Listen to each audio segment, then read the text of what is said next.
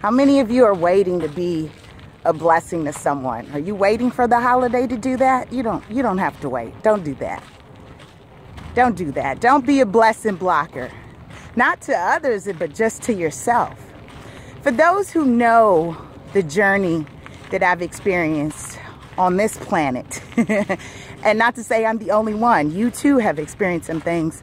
And that's why I wanted to share that with you, because oftentimes people ask, Lisa, how is it possible for you to love?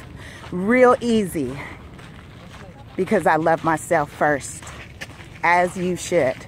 Start with you, and that will vibrate, magnetize so much outward that you'd be amazed that that's the healing that needs to start. Starts here. So don't be a blessing blocker. What I do to you, I do to myself. So it is easy for me to love you because I love myself.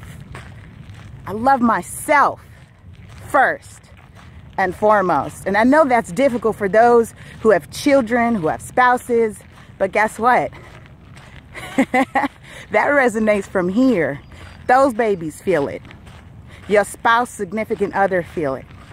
Co-workers feel it. Colleagues, associates, partners. It starts with you.